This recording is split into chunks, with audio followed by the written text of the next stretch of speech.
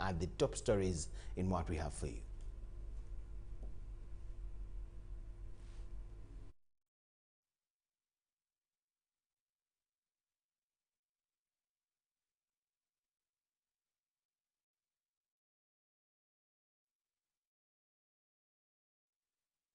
Parliament has approved the report of the Committee on National Economy to guarantee our issue. We apologize for that. Parliament has approved the report of the Committee on National Economy to guarantee Uganda Development Bank to borrow 15 million euros from the European Investment Bank. It also approved borrowing $10 million from the International Islamic Trade Finance Corporation, $20 million from OPIC Fund for International Development, and another $20 million from the Arab Bank for the Economic Development in Africa. The borrowing is aimed at recapitalizing Uganda Development Bank to enable it finance both small-scale businesses and large-scale investments, despite the 450 billion shillings that government invested in the UDB at the height of the COVID-19 pandemic. We have details to this from Parliament.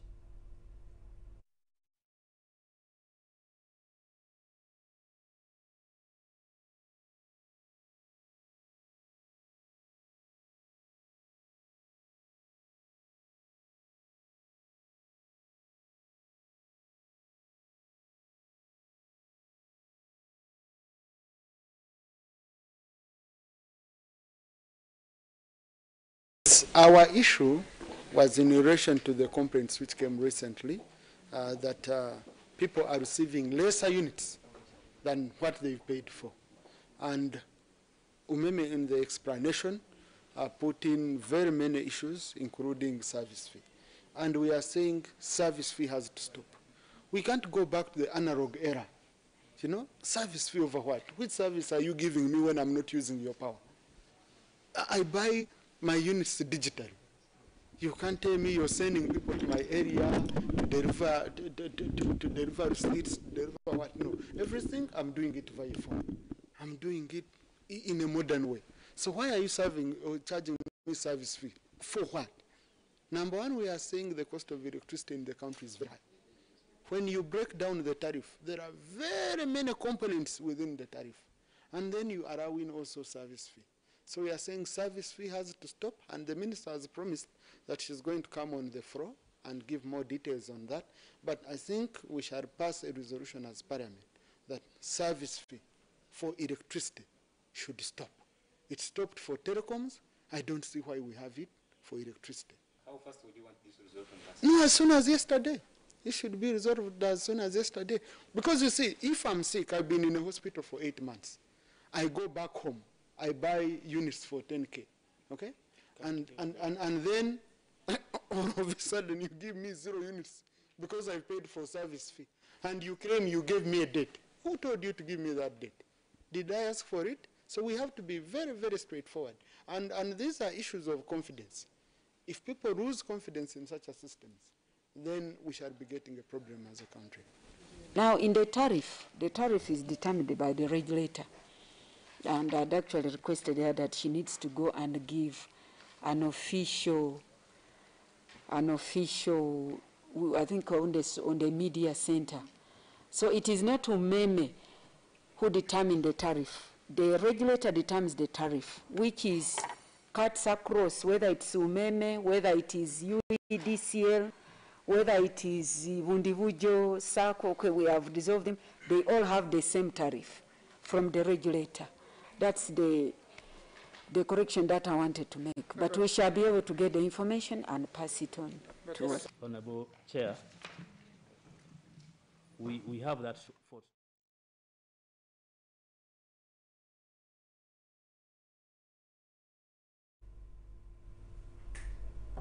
Energy and Mineral Development Minister Mary Goret Kitutu has assured the country that her ministry is working with the Electricity Regulatory Authority to resolve the issue of fluctuated tariffs for electricity consumers. The minister told the members of parliament on the Committee of Natural Resources today that she has already tasked the Electricity Regulatory Authority to provide an explanation after her ministry received complaints from different parts of the country. The Ministry of Energy officials were appearing before the Committee on Natural Resources to defend the 1.57 trillion shillings budget for the financial year 2021-22.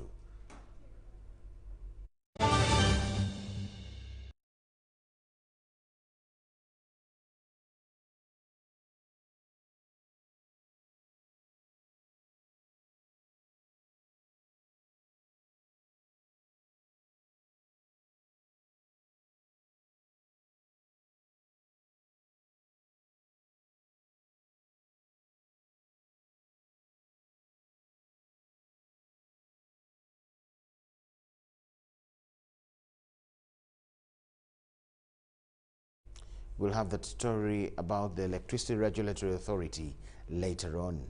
Moving on, the National Executive Director, NERA, Brigadier Stephen Kwiringira, has hailed the Minister for Information and National Guidance, Judith Nabakoba, for the extension of IT services to their regional offices. He says this has eased the process of capturing and issuance of national identity cards and other related documents to Ugandans. The Minister for ICT, Judith Nabakoba, in company of UBC's Deputy Managing Director, Maurice Mugisha, was on a working tour of the Eastern Uganda, where she visited some UBC installations, met media groups in Tororo and Mbali, plus the Busia border post. The Minister for Information and National Guidance, Judith Nabakoba's 4-day working tour in the Eastern region has ended with interaction with officials from National Identification and Registration Authority, NERA. Honorable Minister, at an opportune time this afternoon, my technical team here will be able to demonstrate to you how our operations have been improved by the connectivity. The Executive Director, NERA, Brigadier General Stephen Kwiringira, commended the ICT Ministry for the Information Technology Services, which has eased their operations. Real-time transmission of data from the registration centers to headquarters. Real-time receiving of issuance data from headquarters to service centers. The above improvements, Honorable Minister, imply that the many clients who had to travel to the NERA Kororo headquarters no longer need to do so. And this has tremendously reduced the numbers of people that used to flock to Kororo. The minister was in company of NITA-U Executive Director, Dr. Mugasha Hatwib. We have connected sites, 330 sites of NERA, but we intend to connect all sites or all regional centers of NERA. That way, it will be much faster to get an ID. Nabakoba noted that Ugandans are in need of such documents, and therefore timely processing is key. And remember, when we talk about an ID, it's an identification card. That is the way a person can identify themselves, that they are Ugandans, they are from Umbale, from a certain village, you know. That information is very critical, and now, even coming to access of some government services, you may realize that ID will be very crucial for somebody to access probably treatment, for somebody to access vaccination. Right now there is flexibility, but going forward, everybody must have a national ID. Nabakoba also inspected Tororo, Busia and Mbali Posta Uganda facilities, which are currently transitioning from manual to digital transactions. They are available on any mobile platform, such as a smartphone or a computer. And one of the products we've digitized right away is addressing. Ugandans are able to apply for addresses, pay for them, and even edit them online. So it's no longer necessary now to drive to the post office to trade with the post office. You do it on your phone. The minister's countryside working tour now turns to Renzori sub-region this Thursday, 22nd April 2021. Robert Onyango, UBC News, Eastern Uganda. The Departed Asians Properties Custodian Board has released a list of Asian properties that have been illegally acquired by individuals across the country.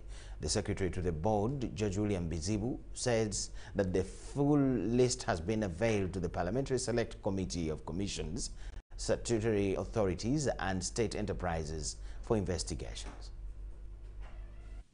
The secretary to the Departed Asians Properties Custodian Board, George William Bizibu, says government is losing trillions of shillings in a major scam where close to 10,000 properties under the Departed Asians Properties have been fraudulently acquired by top business personalities and leaders in government. He disclosed that most of those involved in the illegal deals claim to have powers of attorney by the original proprietors of the properties in question, but the board's visit to London and Canada to establish the source of attorney disclosed that all the powers of attorney were a hoax. Some of the former owners died sometime back. They don't have letters of probate. They don't have letters of administration. They have nothing to show to these authorities so that they can transfer title. So what these people have decided, they have decided just to mint money out of these properties. They are dilapidated. That is the question people would be asking. How come that somebody repossessed the property in 1992, but to date somebody has not added in a facelift? Not even a pen, not even replacing a door, not even replacing... Bizibu said that to make matters worse, those claiming to have powers of attorney have no management contracts and evidence of remittance of rent to the owners and no tax clearance certificate. Many people don't have nexus to these properties, so they cannot transfer. And they don't have any authority attaching them to the properties. In terms of ownership. In terms of ownership. Most of the shabby properties, the shabby buildings, are those ones. Come to Kampala, they are those ones.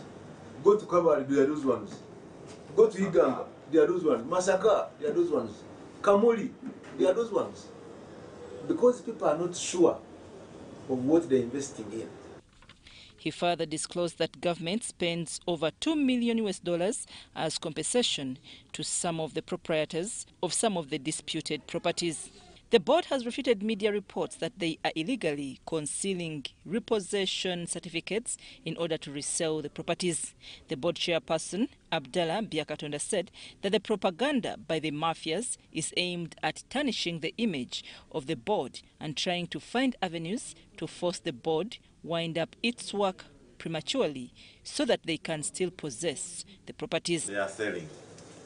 They are the landlords without any kind of authority. So what is important is now because we have all the records clear, we need support from the government, political will. Because the issue is that, one, they have been trying to defame. So that I think even the public or our organs of government think a certain board is running to which is not worth dealing with. The Katikiro of Buganda Kingdom, Charles Peter Maiga, has positioned Buganda Kingdom as a brand that investors in different sectors of the economy can leverage on for sustainable growth and development. He, however, cautions investors who go against Buganda Land Board rules and guidelines of getting land titles. Kampala is the commercial capital of Uganda. Over the years, the city has attracted massive investments from local and foreign investors. As we all know, investments come with direct financial injections. Which those near those areas of investments benefit from. These developments have not only spurred social and economic growth of the central region, but also contributed immensely on Uganda's economic growth. The Buganda Premier, who was gracing over the launch of the Starbucks International Star Cafe at Lubiri Mengo, persuaded investors to work with Buganda Kingdom in order to gain more leverage. We are the bridge to the market, my friends. So I invite you to work with us with a view to introducing you to the market. There is no bigger brand in this country than the Kingdom of Uganda. Probably it's the biggest brand even in East Africa.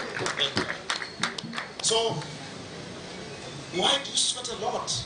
Don't make these small sweat breaks. Sweat big with a big brand. His sentiments were re-echoed by Haji Hamis Kakomo, the Buganda Deputy Minister of Agriculture and Industry. We want to thank you very much for being good tenants and always meeting your obligations on time. StarCafe is a new development by Starbex International, whose main objective is to provide a one-stop center for its customers. In the recent years, fuel stations have diversified their businesses to suit the needs of the ever-changing trends of the customers. Sadam Ubale and Dennis Sigoa, UBC News. State Minister for Primary Health Care, Dr. Joyce Moriku Kaduchu, has warned the public about the negative effects of the ongoing heavy rains. Kaduchu wants Ugandans to ensure good sanitation and hygiene, among other measures. The ongoing rains are good for farmers, but without observing hygiene and sanitation guidelines, waterborne diseases might emerge. The Minister of State for Health, Dr. Joyce Moriku, says floods can be habitats of germs that cause cholera, bilharzias, and typhoid. State Minister for Primary Health Care, Dr. Joyce Moriku Kaduchu, says government has played its role in eradicating malaria. We encourage the communities to slash bushes around our homes and to keep the compound grass short. Always wash fruits and vegetables thoroughly with clean water before eating. Avoid eating cold food and drinking fluids packed in used plastic bottles. She says vaccines have been availed to handle any emerging infections as a result of floods. Recent research findings indicate a decline of diarrhea infections across the country due to provided vaccines. Kaduchu says, even though government has worked tirelessly to boost health services in the country, there are 12 districts that are still affected by these infectious diseases. We therefore call upon the local leaders in these districts to prepare the population so that we can give the second dose of the oral cholera vaccines for these persons in those respective districts. Or we are requesting the public to call our toll-free line, which is 0800-100-066. She requests local government leaders to sensitize and create awareness about hand washing, keeping homes clean, and avoiding self-medication. And adhere to our policy of test, treat, and track policy guidelines. We're calling upon our communities to collect water for household use from National Water and Sewage Corporation taps and to avoid water from wells or springs because they may be contaminated with diseases that can cause problems. Assistant Commissioner in charge of Health Services at the Ministry, Dr. Godfrey Bwire, said there is an exercise to vaccinate residents of 12 districts against cholera. Encourage all you pass this message over to those communities living in districts, mainly, these districts are mainly along the water bodies and along the country border. When we focus on those districts, we remove the organisms which would be available for the other districts. That is why, like this vaccination which we are going to do, which government has already done, after we are reaching the end of this vaccination, we have imported additional 1 million doses. I'm Ivan Juko, reporting for UBC here in Kampala. A police report indicating rise in cases of sexual violence, mainly against children, continues to raise dust among child rights activists and policymakers. Ethics and Integrity State Minister Father Simon Lokodo says it is regrettable that such situations exist because it is bad for the country's image. The 2020 Police Annual Crime Report indicates that out of the 14,134 defilement victims, 301 children were defiled by people living with HIV. Of these, 120 were defiled by their guardians, while 55 were defiled by their teachers. This, unfortunately, remains just a fraction of the many unreported cases of violence against children, a vice that continues to eat into the moral fiber of the country. We shouldn't forget that it's part of the wider violence against children, but it's only that it's a little bit subtle. Not so many of us talk about it. Even when it happens, you see lots of things around it happening, the parents coming together with the perpetrators to negotiate. It's shameful to discuss. And by the way, for your information, what the police reports to us is just an iceberg. Minister for Ethics and Integrity, Reverend Father Simon Lokodo, describes the findings as alarming yet not surprising, considering a track record already on their shelves. These things were going on. We know of cases of incest. We know of cases of children of the same family having brought about this situation, and even going to the extent of publicly wedding. You get that? This was a lot before COVID-19. That means there's a total perversion. We have lost the orientation and we're moving haphazardly. While Hassan Molusi of Raising Voices attributes the increasing number of sexual violence against children to the dying collective community responsibility, the fact that about 120 children were sexually harassed by their parents and relatives is yet another puzzle whose answers remain scarce, if not non-existent. We thought that a parent would be the best protector for their children. We thought that the peers, the siblings, would be the best protectors for their own selves. But now we are in a dilemma where parents have become unthinkable. We have become irresponsive. But it's also probably because we do not understand what violence is and we do not value the relationships we have. Although government has come up with a number of laws for the protection of the young ones, the dreadful vice, like sexual violence against children, remains unabated. Even the law enforcers, unfortunately, have been compromised. You take a case of defilement, the police, the way they twist you left and right, ask you for this and that, some money for the file, some money for doing this, or going to pick the victim, completely discouraging the whole process of justice. And this is very common, especially in the outskirts there. To remedy this status quo, both government and civil society advocate for renewed collective responsibility on top of empowering toddlers to learn to speak up, as well as tightening the loose ends on the protective measures against any form of violence. So it's a big challenge. We know it's not easy to get it because these things are done behind walls. Dorcas Kimono, UBC News. The Uganda gastrointestinal and endoscopic surgeons members are concerned about the rising cases of cancer. The experts believe that lack of awareness and a delay in treatment is what causes the rise in the numbers.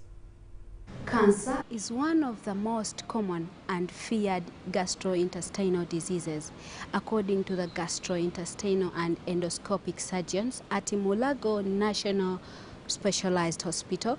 Out of Uganda's population of 45 million, they diagnose and treat at least 40,000 new cancer cases each year and record at least 20,000 cancer-related deaths every year. Surgeons have joined hands to ensure treatment of gastrointestinal and avail endoscopic surgery to reduce instances of cancer in the country. Gastrointestinal system is also known as the digestive system or the alimentary canal, consisting of the food pipe, which is also known as the esophagus, the stomach, small and large intestines, together with accessory organs like the liver, the pancreas, and the gallbladder. Due to failure to turn up for early diagnosis and attending to cancer prevention programs, many patients are diagnosed late and have poor treatment outcomes. They want all Ugandans to seek proper medical attention in a timely manner. I want to re-emphasize the issue of seeking proper medical care in a timely manner. I know there are many groups of people out there. There are people who are selling herbs, which are supposed to treat everything. There are people who are selling food supplements, which are supposed to treat everything. But at the end of the day, it's your life. Despite efforts by the president to train more doctors in highly specialized fields of medicine, there are still challenges of awareness and equipment. For a big hospital which sees a huge load, would probably need more advanced equipment to be able to do more. There are more advanced procedures which will require more investment, so that would be something that the government can also look into. It is for this reason that the surgeons, in partnership with Mulago National Specialized Hospital and other partners, have organized an endoscopy camp Monday next week. Find anything has changed in the way you go to the toilet. You never used to have constipation, now you have constipation. Never used to have diarrhea, now you have diarrhea. You are passing mucus in stool, you are passing blood in stool. You are having pain in the stomach, which never used to be there, you are having heartburn. It's your life. Go and seek proper medical care. Jane Ramcha, reporting for UBC News. Refugees in Rhino Camp and host communities in Terego district have started farming to increase on the food production and complement efforts by the World Food Organization. They are doing this through a project dubbed Improving Livelihoods for Food Security and was being implemented by the ACAV, one of the humanitarian organizations in the camp. Farmers in the Rhino Camp and host communities in Terego are now able to sell part of the harvest from their farms to get income and domestic consumption. They revealed this during the closure of the project Improving Livelihoods for Food Security held at Yoro Base Camp. Tabo Susan and Duku Michael, refugees from Ofua Zone, are some of the beneficiaries of the project. It made me, my family, not to go hungry because I might be able to, my wife could go to the garden and harvest. At the end of the day, if the food is almost ending, we supplement. I divide them. I take another one for selling, another one I use for my food at home, and again also the part of it I will pay with the school fees. And at the inception of the project in 2019, refugees had no land to practice their agriculture for growing cassava and beans. This prompted them to make agreement with landlords to rent land for a period of time so that they plant their crops. Duku Michael has since become supplier of cassava cuttings of Narrowcast and Nase 19 varieties to the host communities. Every year, I also manage, after harvesting, I also manage to extend at least to an acre, meaning 4 quarters. So from there, the community benefits from me now by giving them the cuttings.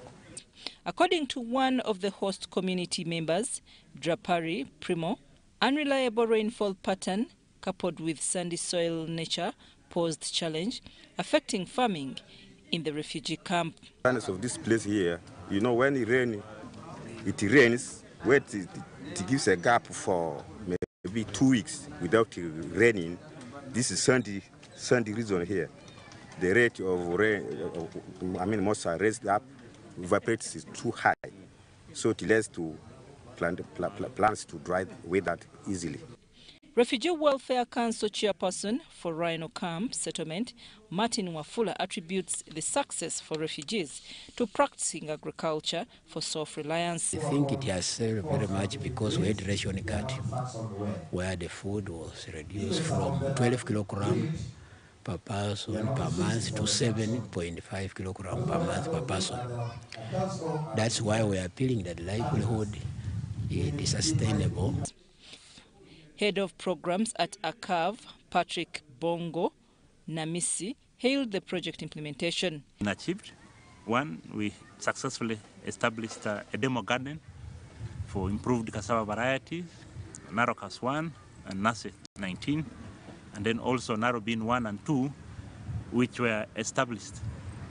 Meanwhile, Eres Kutesa, who represented Naro during the meeting, noted that their involvement in the project as scientists helped them to be on ground. Equally to your technical team, Abizadi, for providing the technical guidance to us. The two-year project, dubbed Improving Livelihoods and Food Security, that targeted to benefit 450 refugees and host communities, surpassed the number. The number of children born with HIV has increased by 18% through mother-to-child HIV transmission, and many of them reportedly died during the COVID-19 lockdown. Coalition for Health Promotion and Social Development Uganda attribute the increased infections to pregnant mothers' failure to diagnose and undertake treatment as prescribed by doctors. Many children continue to die in Uganda because of lack of ready access to effective HIV diagnosis and treatment services. Despite progress at the global level, mother-to-child HIV transmission has become the second leading cause of HIV among infants. The transmission rate is estimated at 3.8% at 6 weeks and 7.9% at the end of breastfeeding. This has affected Uganda's efforts to achieve the 95-95-95 target for HIV transmission by 2022. Last couple of years, we've stagnated. Our progress towards the elimination of mother-to-child transmission has stagnated. We still have about 1,000 children dying due to HIV, and this is caused by one, not diagnosing children to 100% born to mothers living with HIV. The program's manager, Coalition for Health Promotion and Social Development Uganda, Kenneth Mwehonge, attribute the increase to mothers' failure to undergo diagnosis and adhering to treatment guidelines. The highest seroconversions rate through breastfeeding, and that means that we are not having mothers adhere to treatment, and hence transmitting that virus to their children, and also not having children beyond prophylaxis. And also the social support services, the lack of strong family support, family-centered care services like food, like treatment literacy, knowing how to treat the children, when to adhere to medicine, reporting of adverse events. So the lack of that social support. Now these are advocating for an improved funding from government and are advocating for a fourth 95 focusing on quality of people living with HIV and are on ARVs. If you see children living with HIV, they have to struggle with swallowing drugs made for adults. It's not good. Some of the medicines are not good. So that's why we're negotiating for optimized regimens which are user-friendly for these children, so they don't have to suffer twice. They have the disease and they suffer. So they have also called on Ministry of Health to urgently provide HIV pre-exposure prophylaxis and retesting services for pregnant and breastfeeding mothers. Shaidat Nasaku, UBC News.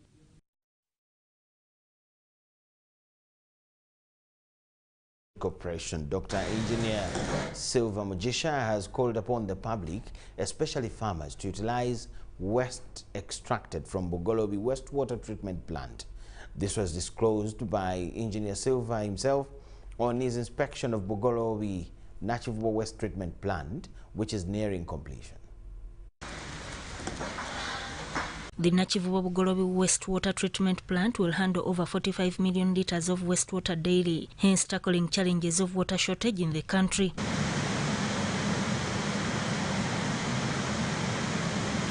The Managing Director, National Water and Sewage Corporation, Engineer Silva Mugisha, says the plant has the latest water treatment with the latest inbreed technology. There is a lot of scope for many people to be connected to the system for Kampala and be able to treat it. The only work that now remains for National Water is to continue to reach as many people as possible so that we can collect as much sewage as possible to the treatment works. We have just a slight issue on phosphorus, but that's not an issue compared to the effect it is having on the environment. Engineer Silva Mugisha asserted that the plant will also generate electricity, and the solid wastes removed from the wastewater are expected to be dried and sold as fertilizer. Yeah, there is a lot of byproducts here. Apart from providing them with services to collect sewage from their home, we are also, as a byproduct, we are producing manure here, which the public can collect.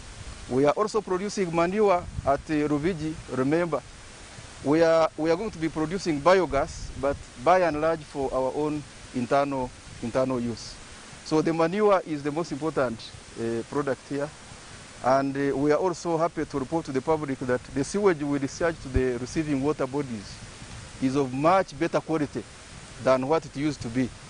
Because now this plant complies on almost all parameters, the total suspended solids, the oxygen demand, biological oxygen demand. We are complying. We have just a slight issue on phosphorus. The project involves the construction of an ultra-modern sewage treatment plant in Bogorovi, a sewage pre-treatment plant in Chinawataka, a sewage pumping station on Chibira Road, plus a sewer network. Sudat Kaye, UBC. As Mbara University of Science and Technology prepares for their 27th graduation ceremony, the government has been asked to cater for increasing financial support in an education service program.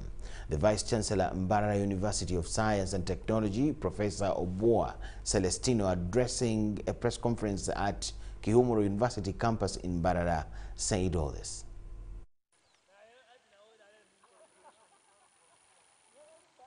Mbarara University of Science and Technology is slated to hold its 27th graduation ceremony. This follows an event during which medicine-related professionals took their Hippocratic oath. That you will not advertise yourself, nor permit yourself to be directly or indirectly advertised.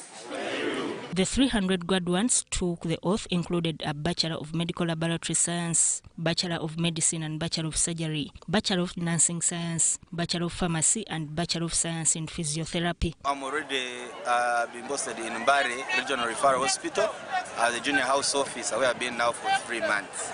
We are doing our level-based. Personally, I started my rotation in obstetrics and gynecology, where we are trying our level-based to reduce the maternal mortality and morbidity, even infant mortality and morbidity. And yeah, of course, as doctors, even with the current situation, we are involved in curbing down this situation. And really, our scientists have done much. That's why even now people now are getting the vaccine and the rest. The Vice-Chancellor, Mbarara University, Professor Celestino Obua, clarified that in the past, people used to study under tree shades and practice writing in the sand, which now is impossible because of innovations in technology. Of course, I recognize the fact that not all parents are able to access technology to get this list, but I'm sure there is somebody you can contact to say, my child is not included, my child did not come for graduation. But we want to implore our parents that we need to be cognizant of the fact that COVID is real. We do not yet know how and when it will disappear from our midst. And so we should protect each other. We should protect them, the students, we should protect the parents as well.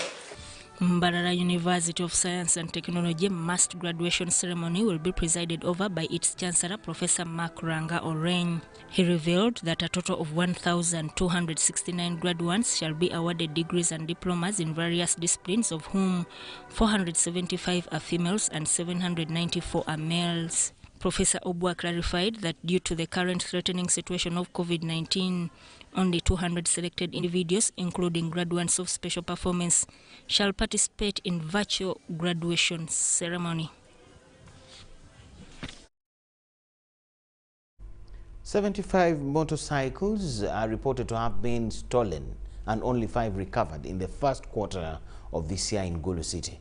This has been attributed to the high demand in the districts of Lira and Arua.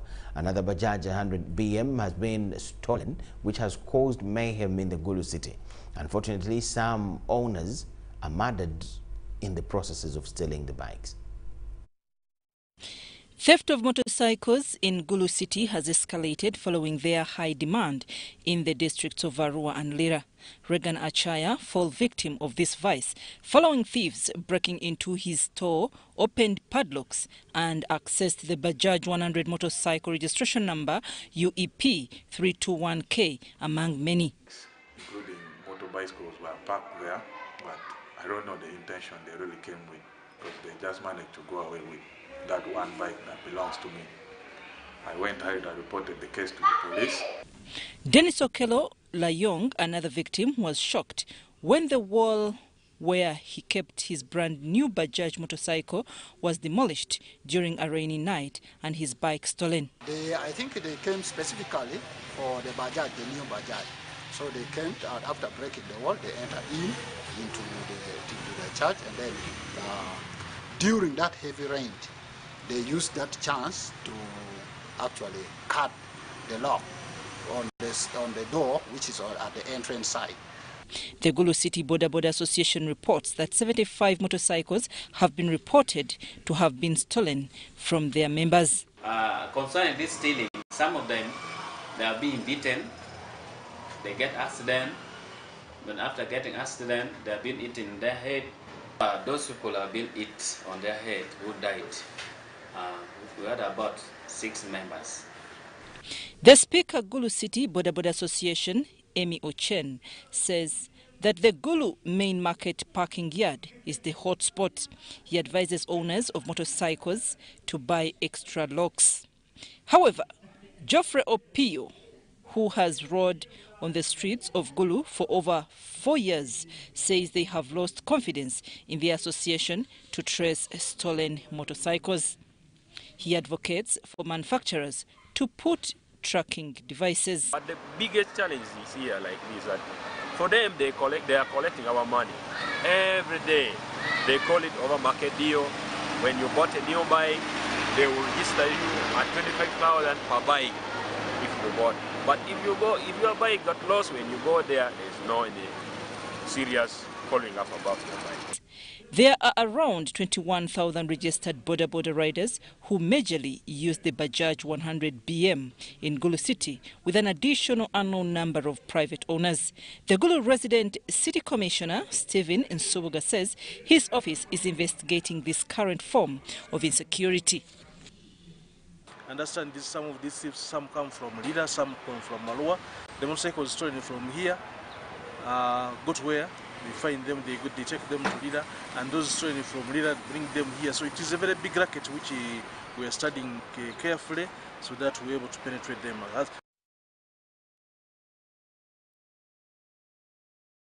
Very sad story there from the theft of motorcycles in Gulu. We thank you so much for watching. Let's take a very short break. On return, we have more that you do not have to miss.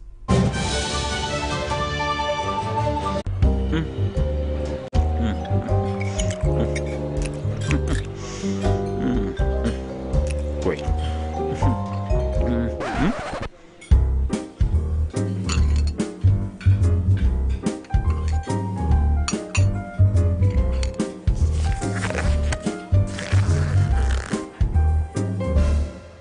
No one should stop you from finishing what's yours. That's why MTN gives you data bundles that don't expire.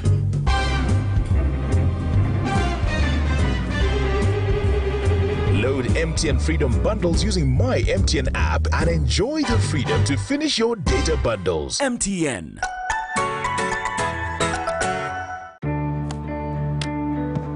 Today tastes like a new tradition, like an old favorite. Tastes like all hands on deck and all eyes on the prize. Today tastes like a piece of the action. And it never tasted this good.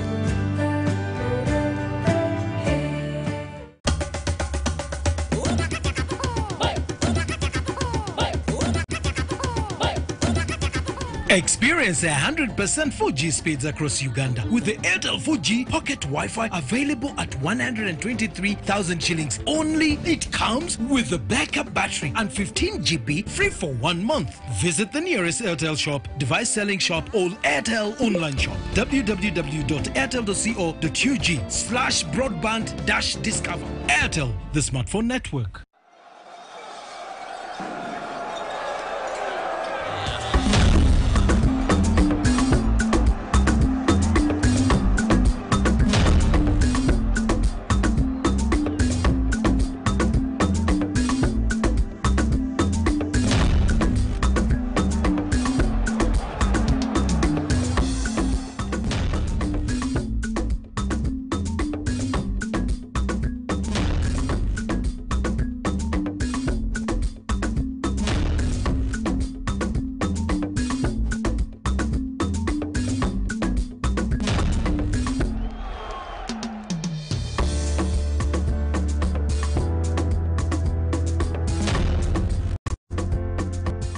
That's their way of stopping HIV. What about you?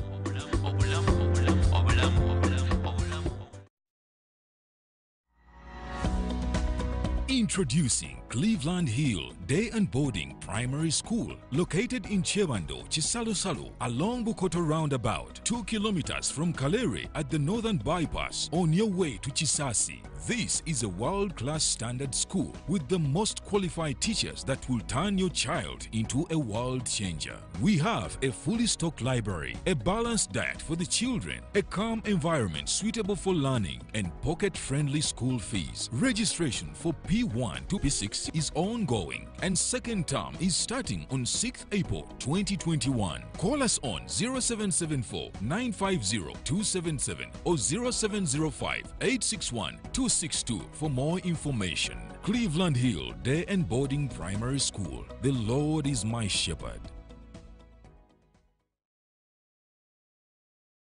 Has anyone seen Bob? Over here! How did you get in there? With my Airtel Money MasterCard. But you don't even have a bank account. Well, it's not a card. It's virtual, so no plastic, and it's safer. But what are you doing there? I want to buy Nancy a birthday gift, book my flight tickets, renew my Big Flip subscription, and order a shipment. The Airtel Money MasterCard. It's not a card, but works just like one. Get one on the Airtel Money menu on your phone.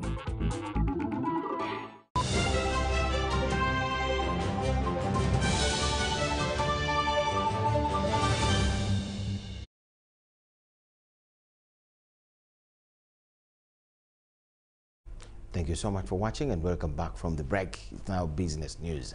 Civil society organizations want government to direct all efforts towards economic recovery in the face of COVID-19. During their meeting in Kampala, members of the civil society organizations want the budget for security and governance adjusted. Civil society organizations want this year's budget to be trimmed in favor of economic growth than security. It doesn't make sense to start thinking of security when we cannot see, when we cannot even smell that security at this point. So we believe that let money go into areas that are very important to facilitate recovery, to ensure that our people live a much better life. Stakeholders also seek government action to ensure feasible interest rates. According to the Auditor General's report for 2019-2020 financial year, we had loans of up to 1.3 trillion that were performing very poorly. And some of these loans even reached their expiry dates before full disbursement was made.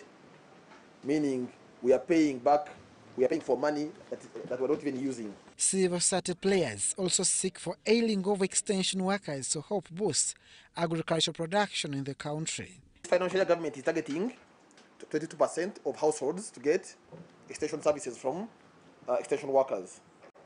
However, we're not seeing a plan for recruiting these workers to adequately provide these services. They also propose a product-based approach for ease assessment of the stakeholders' capacity in the regional market. Readjust and look at how do we start negotiating product-based agreements like Kenya has done, Uganda should follow suit to ensure that we have mobilized products which we can sell on these renegotiated markets. Again, we also propose that there is a need to support UNBS with resources, and specifically, despite regional embracement of digital platforms, economists perceive Uganda is taking different direction based on the way taxes are being increased on the enablers. And we should be able to subsidize the cost of data to ensure that we bring the majority of the people who are embracing digitalization be able to explore opportunities that. Abdul Nasil Lubwama, UBC News. Ministry of Agriculture, Animal Industry and Fisheries, in partnership with oil companies and the joint venture partners, have concluded a pilot project that is meant to help smallholder farmers in the Albertine region. The agriculture development project was implemented in the districts of Hoima, Chikube, Bulisa and Nwoya. Smallholder farmers in the Albertine Graben are benefiting from a pilot project of sustained increase in food and nutrition security between Ministry of Agriculture, Animal Industries and Fisheries and oil companies. Abdu Mugisha, a senior agri-business officer in Maif, said that this project will empower the smallholder and medium enterprise farmers to tap from the oil and gas industry. Today about 5 or so quick win projects.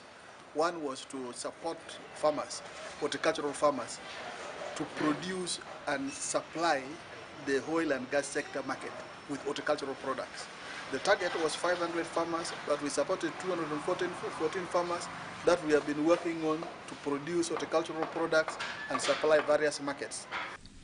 Brenda Bitagase, a piggery farmer from Bujumbura Cell in Hoima City, says that before the start of the ADP project, they were rearing local breeds of pigs, but the returns were very low, while other beneficiaries of the project give their experience.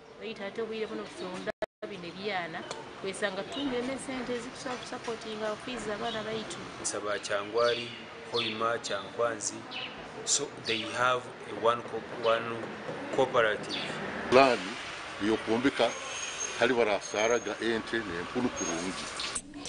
The senior presidential advisor on oil and gas and the mineral industry, Dr. Fred Kabagambe Kalisa, says local farmers have to conform to the standards if they are to supply oil companies. Rosette Komgisha, the national content lead at Toto E&P, says that oil companies are ready to take up local products so long as they conform to the standards.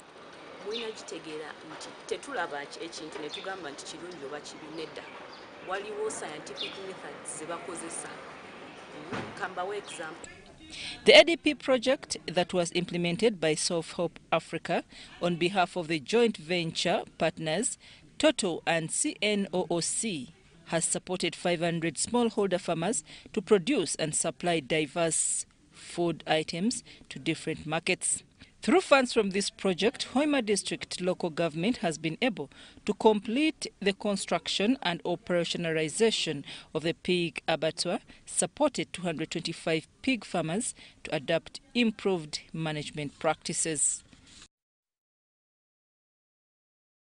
Over 300,000 refugee youth in Kampala are to benefit from an application geared at creation of job opportunities. The initiative is being piloted by Mercy Corps and the African Executive Leaders Solutions, a thought leadership solutions organization. The two entities are currently working closely with the Directorate of Industrial Training to bridge the skills gaps in the refugee population. I Choose to Work, a web and mobile app, connects skilled workers from the informal sector with job opportunities. A variety of skilled services such as plumbing, electrical wiring, building, tutoring, welding, hairdressing, computer programming, marketing, farm management are available on the digital platform. It would be like saying this is an Uber platform for jobs. So if you want a service provider, You will download the app, which is available on Android, or you can go to the website and you'll follow the instruction. It will show you what you want. If you are a service provider and you want to enroll, it will ask you for specific information. And by the way, it is this information that we will build into our database that is able to determine whether you are actually a refugee or not. Uganda is the second largest refugee hosting country in the world, with the refugee population making at least 3.6% of the estimated 45 million people in the country. However, according to the 2021 United Nations High Commission for Refugees report, 64% of the refugees in Uganda are unemployed, despite a significant number being imparted with life skills. As far as I'm aware, the numbers of refugees that have already been assessed exceeds 4,000. And there are many organizations which they are planning to support still refugees. That if you have a skill, just make it a decision to work and earn from that skill. Don't wait for an 8-to-5 job. So that's what inspired us to create the platform, and we then engaged the MASECOP to see if we can pilot the platform within Kampala. The digital solution has been designed to cater for georeferencing, where only taskers within a radius of 20 kilometers from the customer posting the task or job gets a job or task alert. This is intended to increase turnaround time for service delivery and also reduce the operational costs so as to have competitive pricing for the task. Dennis Igoa for UBC News. Stakeholders in the agricultural sector have been urged to embrace information technology and communication innovations for efficient and profitable trade. This was emphasized at the ATI's Agri-Tech Symposium in Kampala. Uganda's economy is largely agriculture-based, and the sector employs about 2/3 of the country's adult population. However, with an increasing number of educated youth, ICT is becoming a promising area to foster the agriculture development potential in the domestic and export markets for information technology-enabled services. As an SME or within whatever sector you play in, we need to begin to start looking and saying, what is it that is going to help me reach that client that I desire who is seated in Arizona, for example? And I think it is technology. How do we begin to start identifying markets? With the high certification taxes of products and the implementation of several COVID-19 standard operating procedures, such as transport restrictions, agribusiness has experienced challenges in accessing both inputs and markets. We have to certify every product differently, and every product calls for a different amount of money for certification. So you find that it's very hard for us to do certification and to be in the market. And thus, the sector can no longer afford to ignore the need to innovate and rely on ICT solutions. That is when we saw the typical marriage of IT and trade. Most of us had to find the quickest way to have internet at home beyond the phone. We had to make sure that we are connected, and the whole trade of agriculture and services and IT became one. So when you are going to buy sugar, you also have to buy data bundles. Stakeholders in the agriculture sector have been called upon to invest in tools that can increase access to and management of information, increase value addition, and integrate relationships across the entire value chain. So that's why I feel IT is very, very important for agricultural development. Because when it comes to value addition, you're there. Processing, packaging, branding, other solutions. All this is IT. The Agri-Tech Symposium, hosted by Alliance for Trade in Information, Technology and Services, sought to expand on how IT solutions can be adopted to increase efficiency in trade while reducing the cost of doing business, creating employment, and ultimately increase income. Charlotte Amuge and Robin Yoso for UBC News.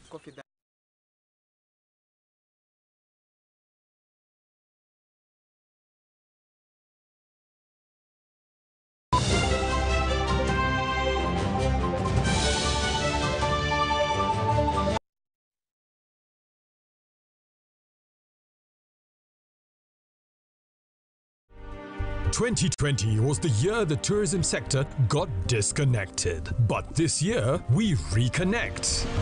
To leads, growth, to industry experts, to wider markets, to untapped potential. Be part of the first ever virtual Pearl of Africa Tourism Expo and engage with industry experts from around the world. Find out how you can grow your leads, put your tourism business back on the map, and a whole lot more. Sign up for free at www.poate.co.ug/register and reconnect with your world. The Pearl of Africa Tourism Expo runs from the 27th to the 29th of April 2021 and is proudly brought to you by Uganda Tourism Board.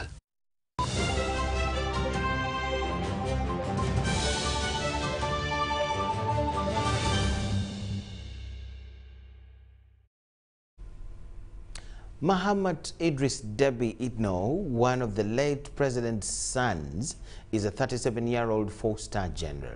Opposition politicians in Chad have rejected the army's appointment of President Idris Deby's son to take over the work of his death.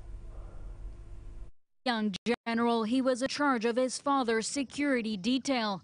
Now, following Idris Deby's death, his son has been thrust into the spotlight as the head of the country's transitional military council.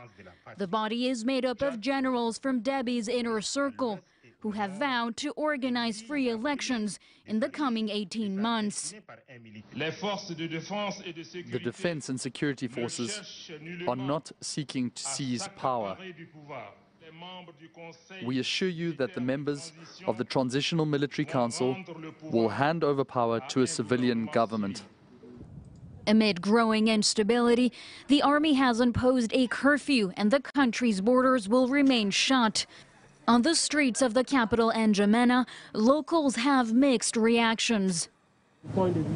From a security point of view, the president played an important role. And now we're already seeing some instability. So we're worried about his sudden death. They're already talking about the dissolution of parliament. We have a constitution, so in my opinion, it's a coup d'etat.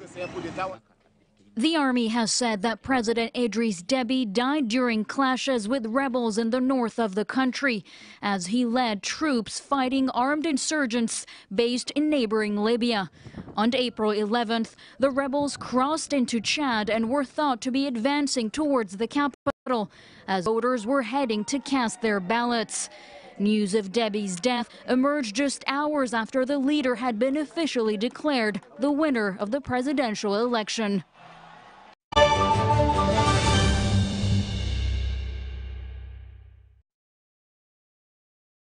And that brings us to the end of News Tonight. Thank you so much for watching. My name is Michael Jordan Lukoma with Elizabeth Nakakoni and the whole team.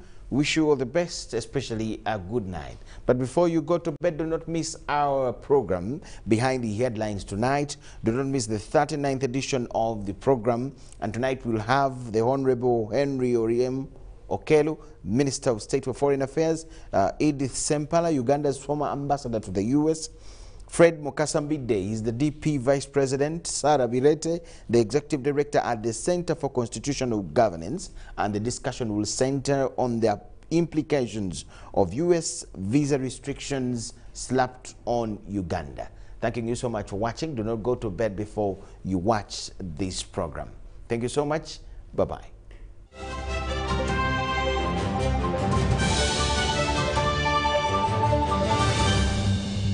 Brought to you by...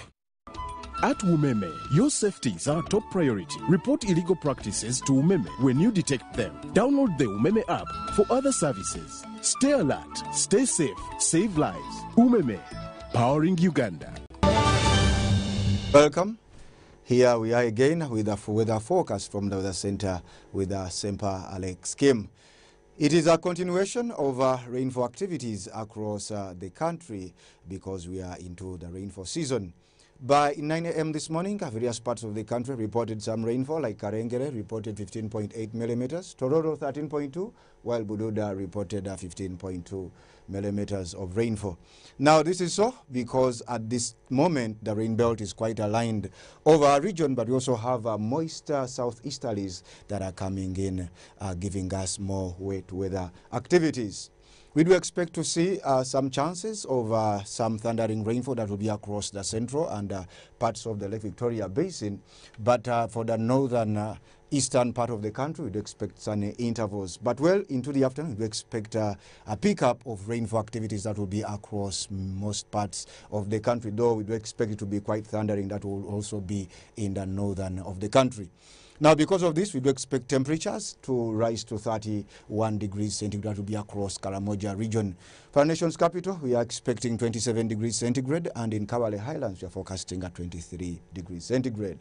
Well, across the globe, we are forecasting some chances of rainfall that will be for Nairobi at a daytime high of only 26 degrees centigrade, but for Dubai, bright and sunny conditions at a daytime high of 37 degrees centigrade. With that, we wrap it up. Stay tuned and join us again tomorrow, same time.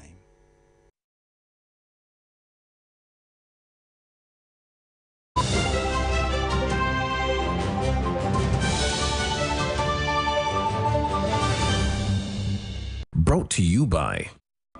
At Umeme, your safety is our top priority. Report illegal practices to Umeme when you detect them. Download the Umeme app for other services. Stay alert, stay safe, save lives. Umeme, powering Uganda.